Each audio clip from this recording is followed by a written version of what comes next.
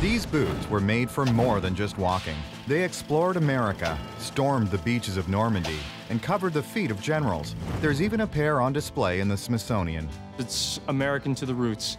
Over Frye's history, they've made countless styles of boots for both men and women. It's the durability, it's the comfort. I think a lot of it has to do with the fact that a man can wear it, a woman can wear it.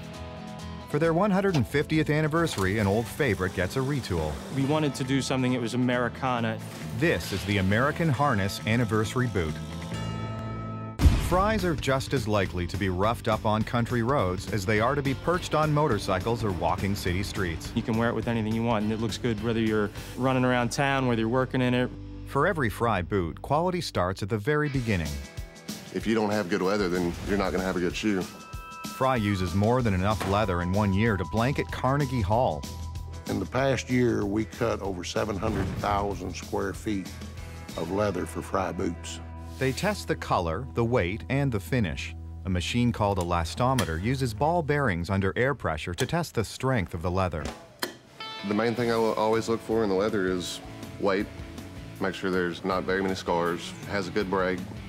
Make sure the elastometer doesn't break the leather, and just good color. Boot manufacturing has its own set of lingo. The vamp covers the toe, the counter encloses the heel, and the uppers fit around the calves. Each of those boots are made up of approximately 70 parts. Cutting the leather is the first step. Sharpened steel cutters and 20 tons of pressure stamp out the pieces, which then move to the fitting department. That's where we actually take the two-dimensional parts and fit them together into a three-dimensional boot. The American Harness is stitched with a pattern of stars and stripes using a computer-assisted machine for precision. As a top stitch, I trim, and then I go back and put a second row in. A lining is stitched to the individual pieces. Pigskin is used because it has pores, making it breathable. After I finish sewing and stitching, it'll go to another girl in this department who will do the vamping. The vamp, the part that covers the toe, is sewn to the front upper, making up the front half of the boot. The counter, the part that covers the heel, is sewn to the back upper, making up the back half of the boot. You want your outside leather, your inside leather, and the counter all to become one piece. The two halves are stitched together. This leaves the boot inside out. So we developed this boot turner. We put the top of the boot in, and when it comes back up out of the tube, then you've got the boot with the finished side out.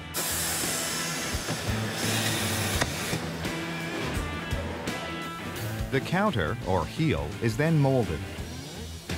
The fit of the boot in the heel area is very important and a key fitting feature. You don't want it to slip in the heel.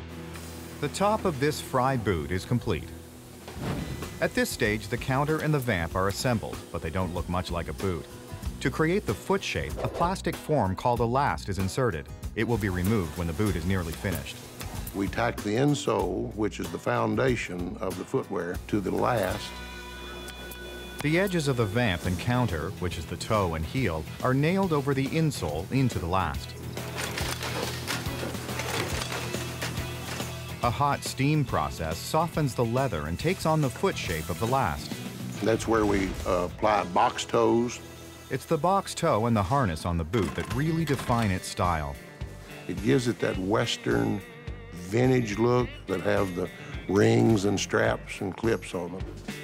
Next is the welt, a strip of leather that connects the upper, the insole, and the outsole. The welt is what makes it easy to re-sole the boot.